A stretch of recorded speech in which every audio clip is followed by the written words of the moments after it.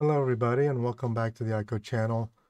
I wanted to do a quick recording for people who are having some trouble with their MiSTer and getting the hubs to work on the MiSTer.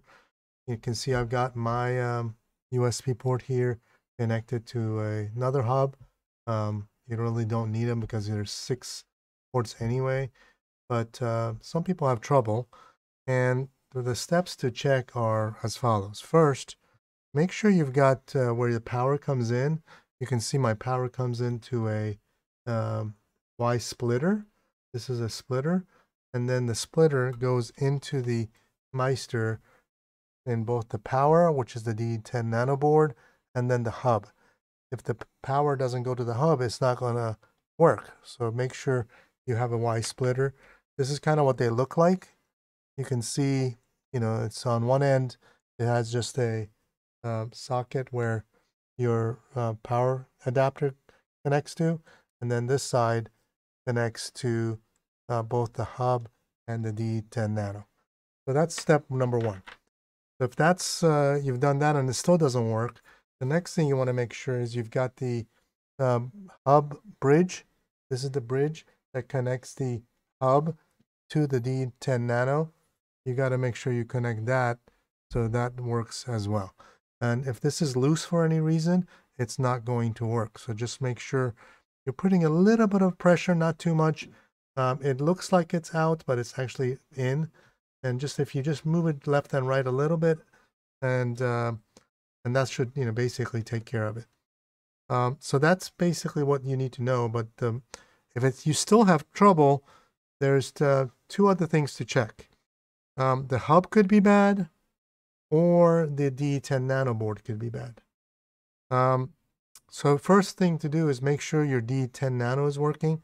So what you can do is disconnect your bridge like this, take it out, and then you have a USB port here, which is your D10 nano.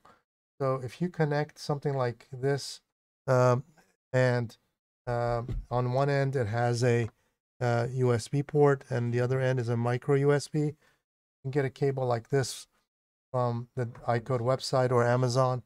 You can just connect that here and then connect this to the USB device, and that should work. So that will verify that your USB port is working on the D10 nano. So if that works and your hub is not working, which means either your bridge is bad or the hub is bad. If the bridge is bad, that's the next thing you want to check. So you can use the same cable that I showed you and maybe an adapter like this, where it will basically be a micro USB to micro USB, or you can just get a cable that's a micro USB to micro USB, and then you can use that as a bridge. So you just connect one end to the D10 nano, this, oops, down, and then the other end to the hub, like that, and that acts as the bridge, and hopefully that'll solve your problem. And that means the bridge would have been bad. If this doesn't work, then you've concluded that the bridge is bad. This is what the bridge looks. You've concluded that the hub is bad. These hubs can go bad if you by accident powered your unit. When you plugged in your power adapter, some people connect a 12-volt adapter instead of a 5-volt adapter, and that does blow out this bridge. So for some reason, if it gets 12 volts in it through the Y cable, this chip will fry. So most likely then that you will have to replace this board. All right, I hope that's helpful, and thumbs up, and talk to you later.